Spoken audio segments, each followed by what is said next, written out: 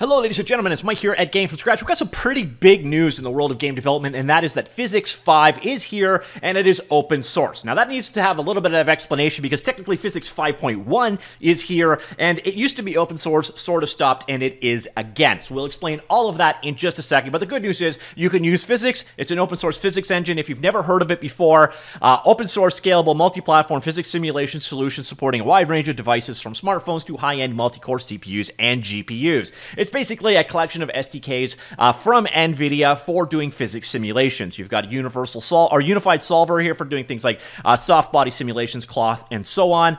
It is scalable. It is broken into 3 different libraries: the PhysX core itself, which is the physics engine, the PhysX blast for basically destructive environments, and then we got PhysX flow for doing things like combustible fluid, fire, and smoke. So if you want to recreate real-worldy kind of physics simulations, basically your game engine or your game itself passes in kind of the world and what movements have happened, and then the physics engine kind of calculates how things should work. That calculation part is what we call a solver. So that's like the easiest definition of what a physics engine is all about. And PhysX, between PhysX and Havok, are the 2 most popular commercial solutions out there.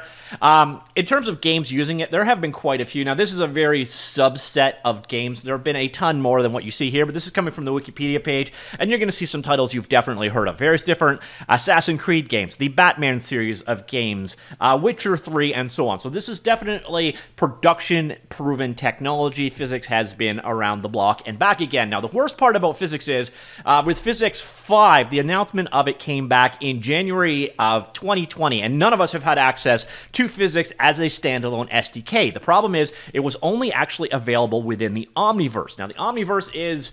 it's a video into itself. I've actually done a video on it. It's very cool technology. It's basically a bridge between the world of 3D and the world of content creation, to really oversimplify it. But they've also built in, again, physics simulation. You have things like USD, or universal scene description. You've got exporters for bringing things between various different platforms. There's a ton to the Omniverse, but basically think of the Omniverse as this universal bridge between things that are 3D.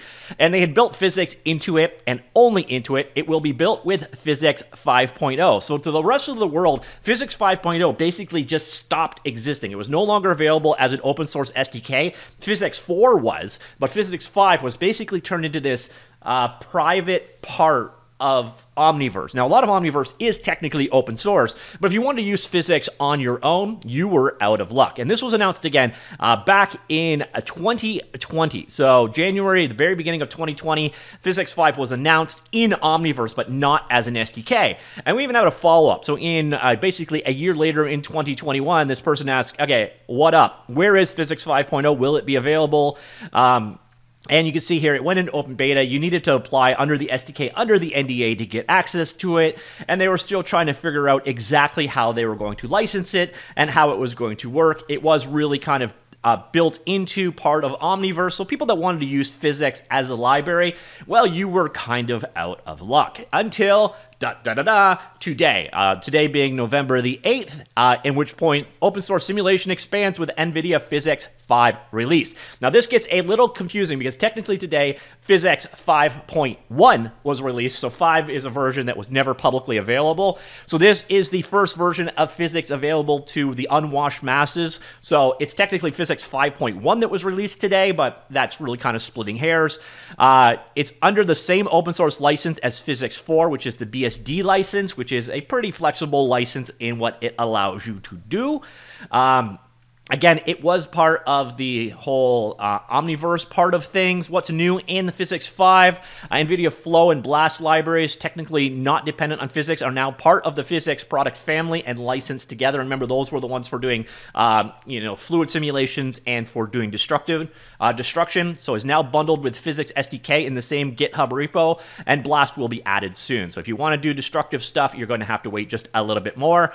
PhysX 5 SDK now supports capabilities of NVIDIA Flex, which enables new features. These features include finite element model-based soft body dynamics, as well as liquid cloth inflatable objects using position-based dynamics optimized to run on GPUs. Sine distance field collision feature on GPU has also been added. which allows the user to perform collision detection using a voxelized version of the source mesh, eliminating the need to create convex decompositions. Basically, you can use an SDF field to just kind of work with the object as it is, as opposed to having to make a hull around it, is what that is saying. I don't know what the performance ramifications of that are, but it's a neat feature. New CPU features: PhysX users can now define custom geometries, meaning cylinder shapes or implicit block-based worlds can now be supported. Both CPU and GPU parallel computing performances for large simulations has been significantly improved. By the way, even though this is NVIDIA, it will run across a wide variety of devices, including up to mobile devices. Evolved Roles of PhysX also brings some fundamental technical changes. Formerly a game physics engine with optimized ports available for a broad range of video game consoles, PhysX is now a high-fidelity GPU-accelerated physics simulation engine used in robotics, deep reinforcement learning, autonomous driving, factory automation, visual effects, to name just a few. Basically, that's the stuff that they're using for in Omniverse, in addition to also video games, of course. Video game console ports are no longer available from NVIDIA, although given our permissive licensing, the community is now able to create and maintain ports to such platforms. That's actually potentially going to be an issue for people using it, but I'm assuming that people that are using it for consoles already have access to those ports, but it'll be interesting to see what that will do. As part of the update, some of the tools and technologies such as digital content creation tool exporters, debugging telemetry, and diagnostics demos and samples have now been merged into the Omniverse platform.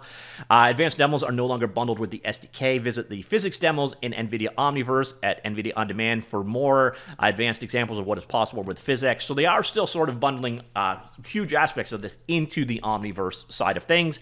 In terms of what is the future, we've got PhysX is essential in making video game worlds feel more realistic and believable, not to mention fun. We're excited to see NVIDIA going open source with the latest version. That's the director of technology at Remedy. Near future, watch for source code releases showing how to build a user-modified version of the PhysX SDK into a custom Omniverse extension. NVIDIA also plans to have a full reference implementation of a USD PhysX parser and simulation stack available with full source.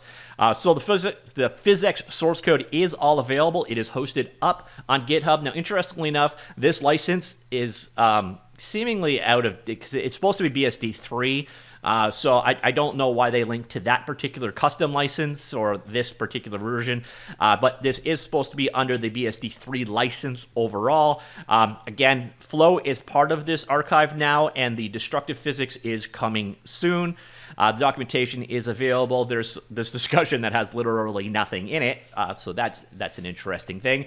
But yeah, definitely it is now available on GitHub for people to use. Again, this is the 5.1 release of the SDK, as well as Flow. The destruction stuff is coming at a later date.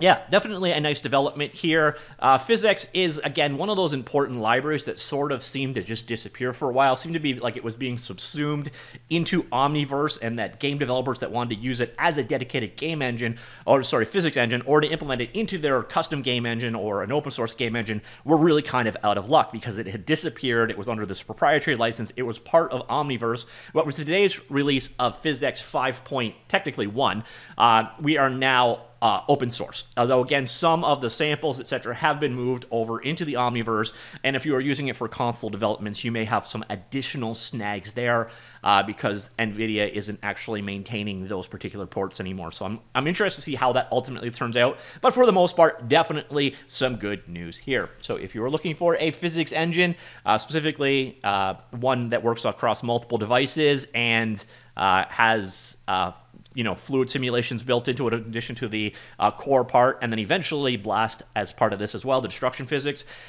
You can definitely check out PhysX. Again, PhysX 5.1, now released, now open source, BSD 3 license. Let me know what you think. Comments down below, and I will talk to you all later.